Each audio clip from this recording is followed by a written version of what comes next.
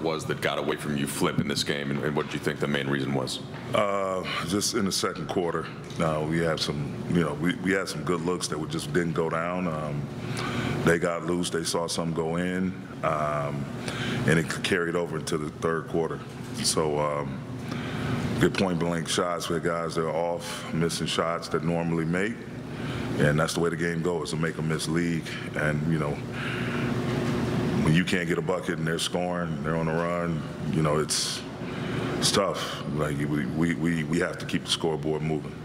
Coach, what is your level of anger and or disappointment because you couldn't accomplish those things that you were just trying to do?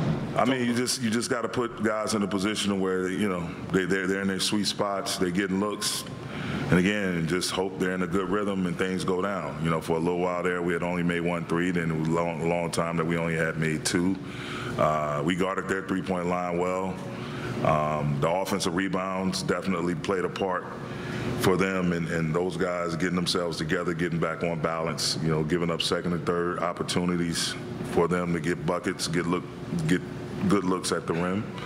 But you have to attack each possession. You have to be competitive, have competitive pride, and attack each possession. You're gonna miss shots, but you got to move on to the next play.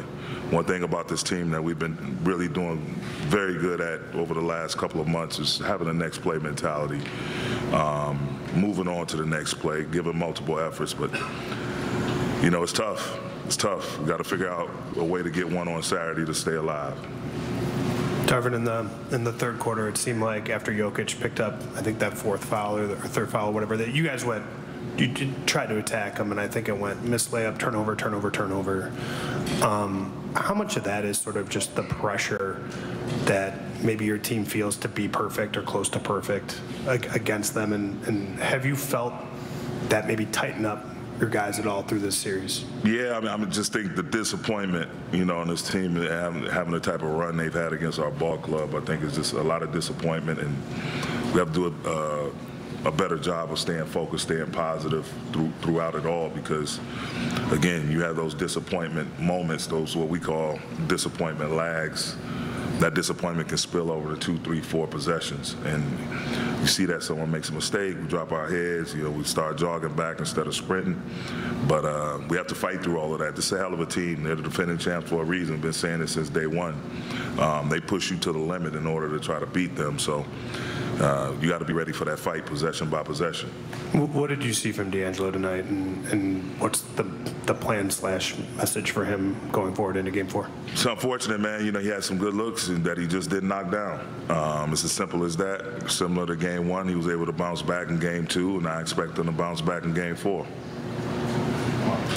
Darvin, pregame you mentioned your conversation with Rui about not overthinking things. How did you feel like he played tonight? And I guess what's the message moving forward for him?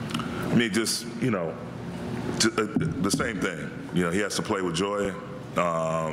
He has to keep things simple. As long as he's aggressive, whenever he keeps it simple, he's aggressive on both sides of the ball, needing him to attack the glass, attack the paint, get out in transition, run, as he did early on in the game. If he's open for 3, let it go, make a quick decision.